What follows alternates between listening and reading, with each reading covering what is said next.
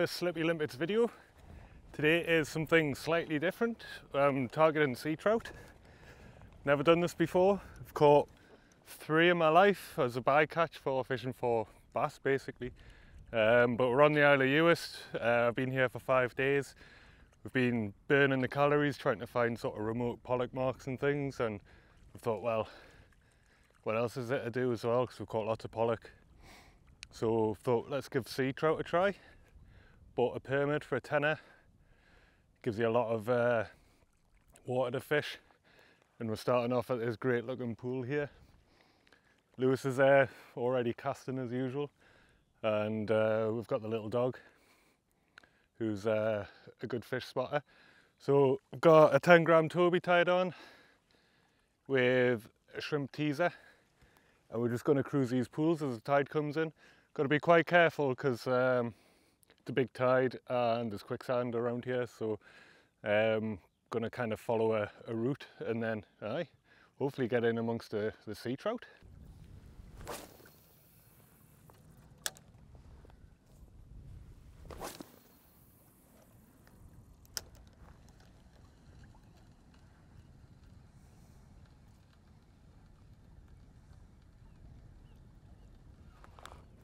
Fish!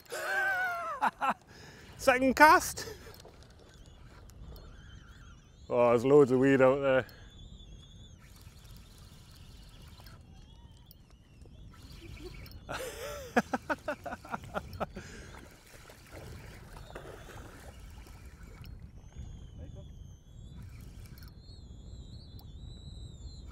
Took the Toby.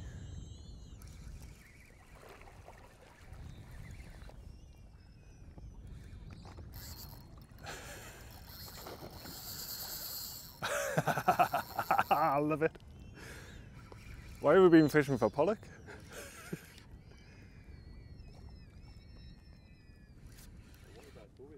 Oh yeah, too right.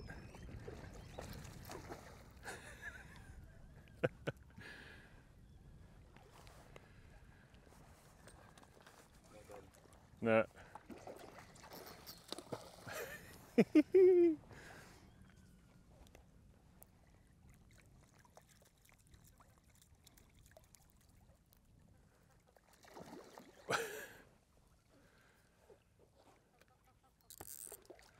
feel like I need to go lighter drag.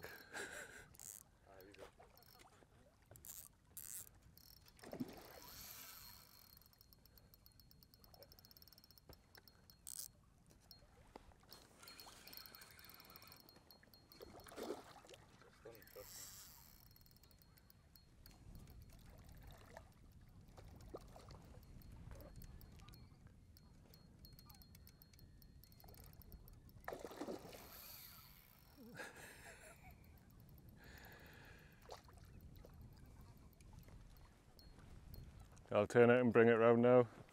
Oh.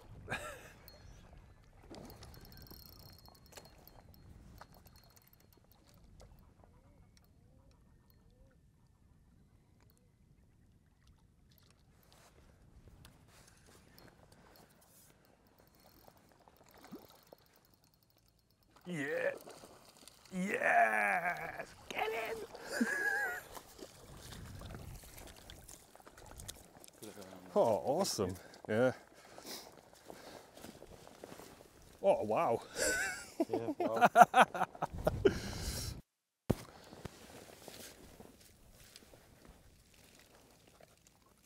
Oh, yes. Here, do you want to swap over and can you take the camera and I'll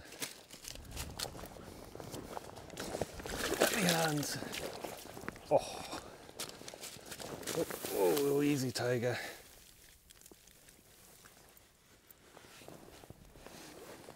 Yeah, first sea trout, second cast. Get in.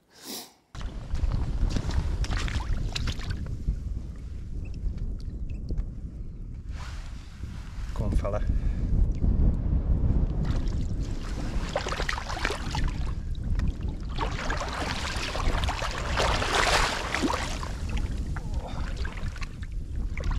Oh, there we go.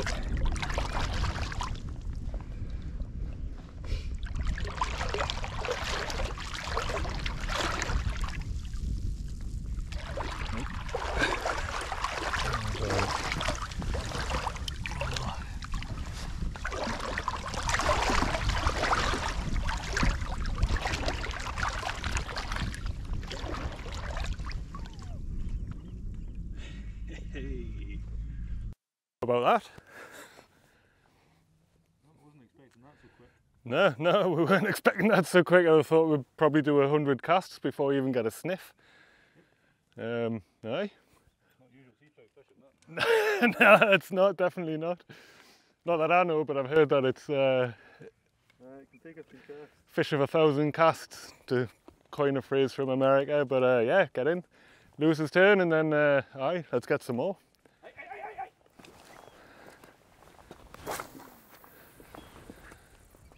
God, this rod's good with 10 grams at its minimum weight. Yeah. Yeah.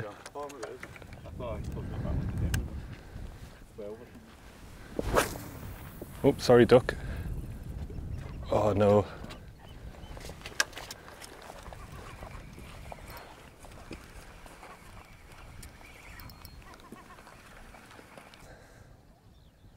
I'm using 10 to 40 gram, 9'6" Century Graphex, and I'm chucking 10 grams around. And I thought it would really struggle with the with its minimum weight, but it's pinging them out, especially with 12-pound braid and I think it's a 9-pound leader fluorocarbon we've got. That's on a Daiwa 2,500 size BG mag sealed.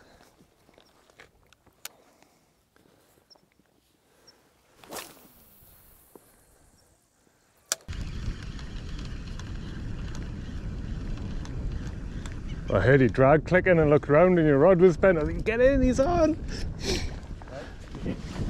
Yeah.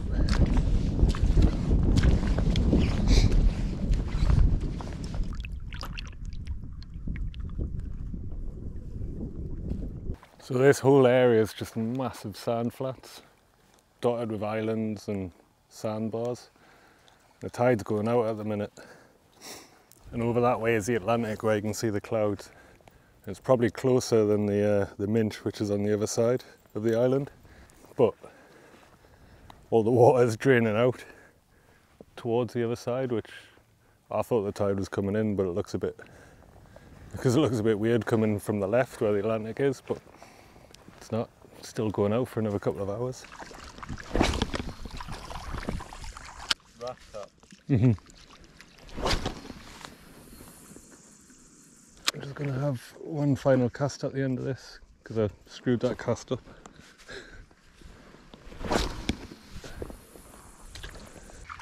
I think it's a bit of structure. I hit the same place every time. Let's move. Well, this is the first time I've seen other anglers in 5 days. Kind of fishing the pool that we wanted to go to, but we'll have a little quick chuck in this one because it looks good. And then bypass those guys, move on to the next.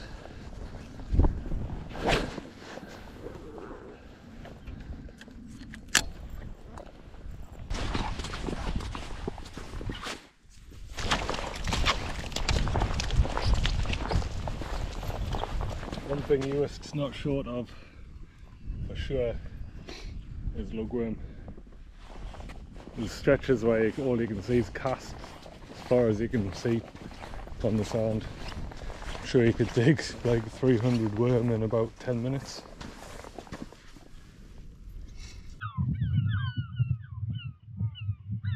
All the seagulls harassing an eagle there. White-tailed eagle.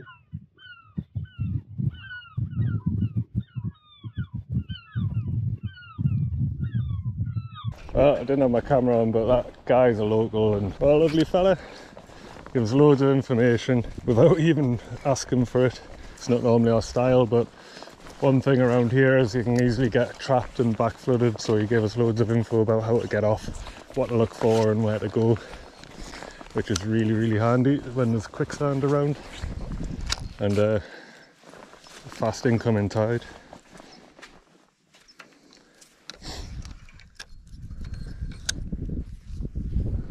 It'd been awesome if I had my fly rod.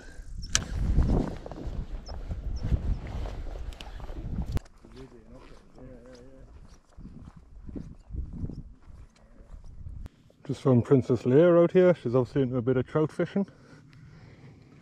is some sort of Uist urban legend. Aye. So after that last pool we fished, having a quick chuck or flick on the way past, walked 20 minutes further towards the Atlantic, and it is pretty spectacular. The mountains over there, big skies, and a big pool to fish in. The tide started pushing now.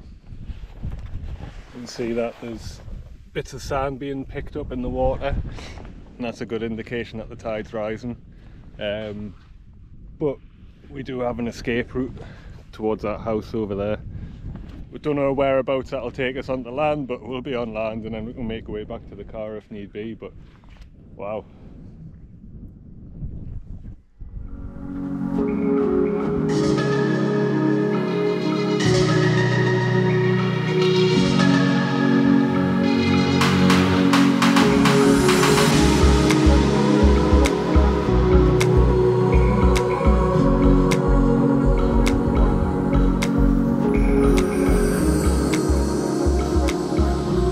In Scotland.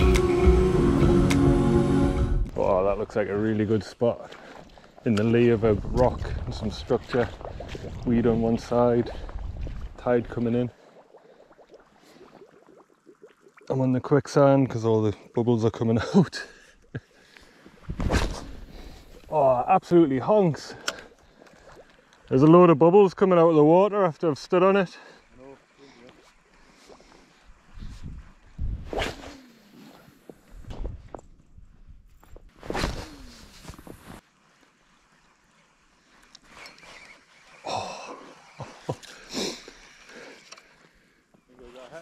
Yeah, I thought I got a hit.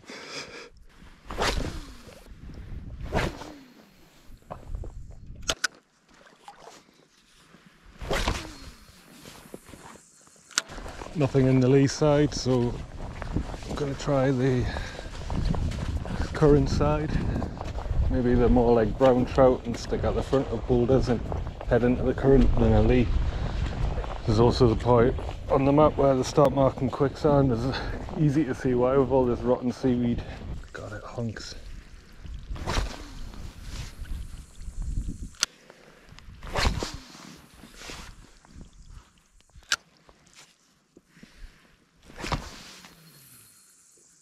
Lewis has just had a fish following his fly. Excellent, they're here. It's a much bigger bit of water than we fished at the start. So it can knock your confidence a wee bit, but if he's had a follow then excellent.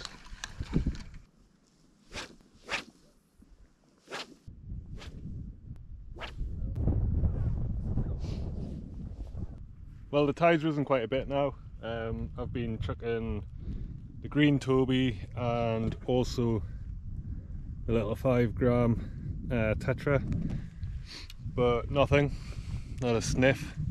So I think what I'm going to do is head down and find narrows rather than big patches of water like this. I mean, it looks brilliant and it's nice and deep, but with the incoming tide, fish hopefully will be coming in through the narrows, and then that should hopefully lead to a little bit more success. So Lewis is all the way down there, and I'm going to cross that quicksand and go and get him, and then keep casting. Loving it. It's a great type of fishing in a pretty nice area as well.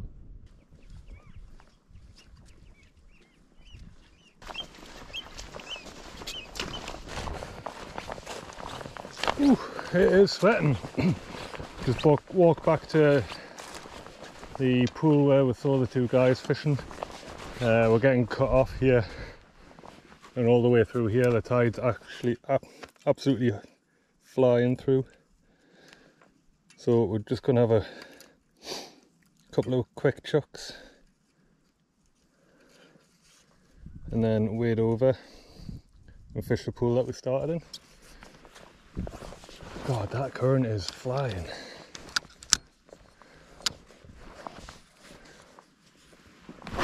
Yeah, I'm getting annihilated with weed.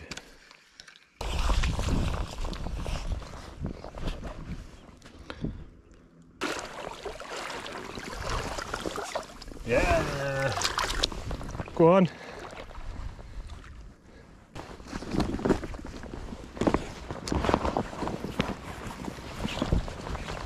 All right, when we get across here. Yep, that's too deep. We're getting trapped, but Lewis still kind of stop casting. Just makes us walk further.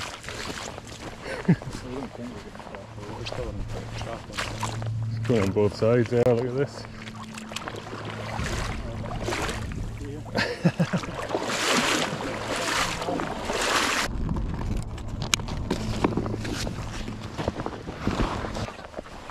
Getting a wee bit spicy. We've been cut off. Yeah, it's tide's coming all the way around the other side.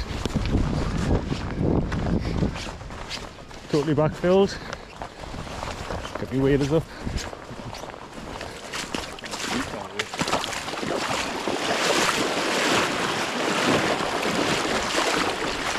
As long as there's no quicksand. Oh, it's nice and cool though. And that's fine. No, I'm alright.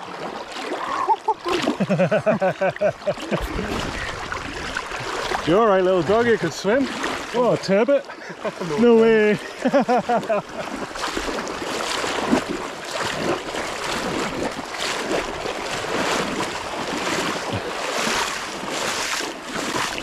Ooh, safe. This place is like a total labyrinth of gullies and channels and backwaters. My car's only there where those containers are.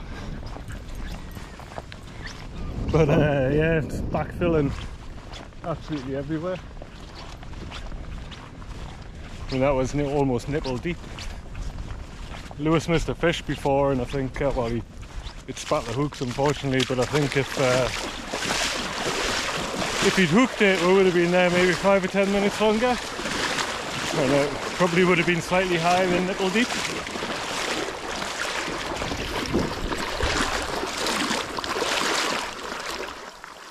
Motoring in. Saw a little mini turbo as well. It was ironic because we fished for them last night and didn't catch any. And we'll come here for sea trout and you see them. Well, unfortunately that's the end of the trip. That afternoon or evening sea trout, it's 7:15 now. Evening sea trout session was our last throw the lure or attempt to catch a fish. Unfortunately Lewis didn't end up hooking into one. The fish he did, the fish that took his lure just spat the hook straight away, jumped, and there was no chance of him taking that. So yeah, unfortunate for him, but a good little adventure wading around between islands and things, and learning quite a lot really, fishing light in shallow water for a fish that doesn't show itself, unlike bass. Yeah, and as always, tight lines, and see you on the next video. Thank you, and see you again.